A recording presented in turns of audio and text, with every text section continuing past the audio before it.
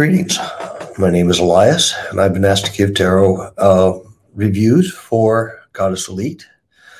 This review will be on The Witch's Tarot by Ellen Dugan.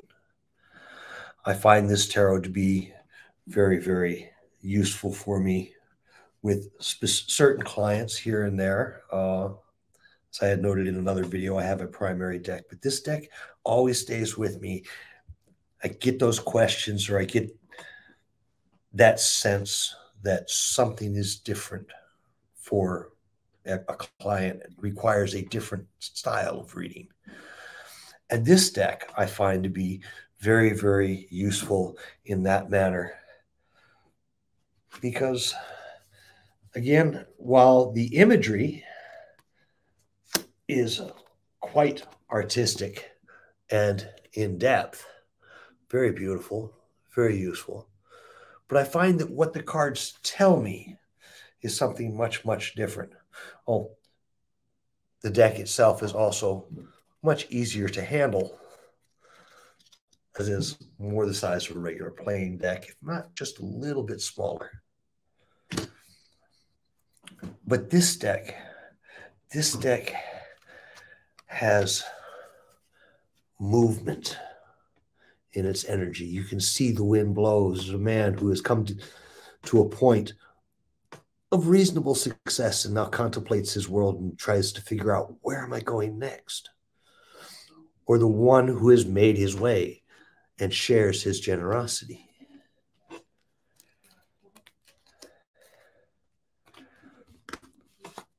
And yet, the movement also contains the magic of will and knowledge, action, and guidance in those darker places.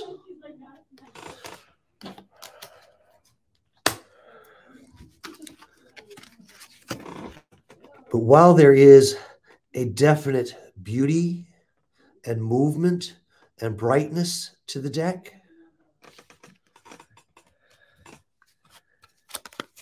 it does not shy away from the starkness of telling you exactly what's going on.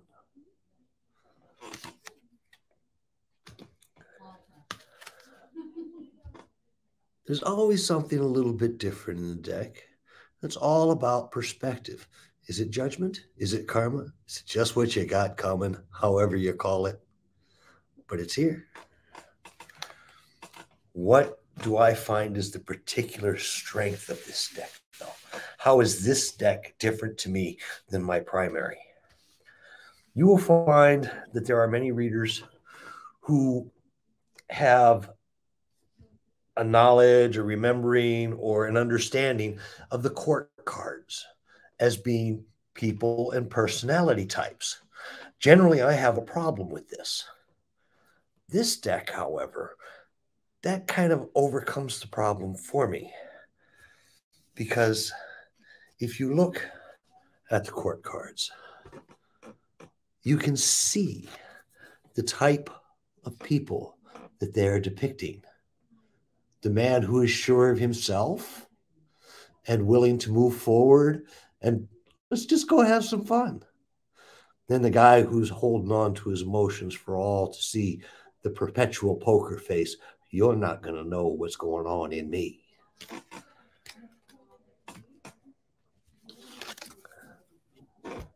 Women can be just as light or just as strong. And they're quick to show you this too.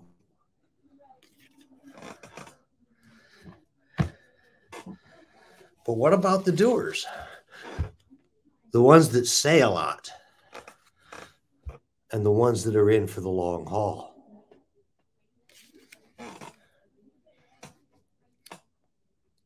But I gotta love the pages. The youthfulness of them.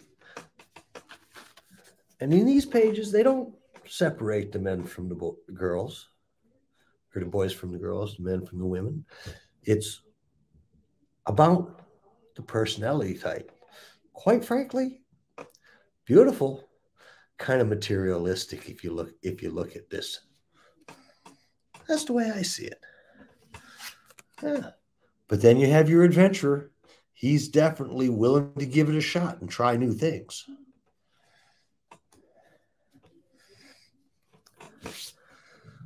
Then there's the one, she may be a messenger, but she's definitely bringing good tidings.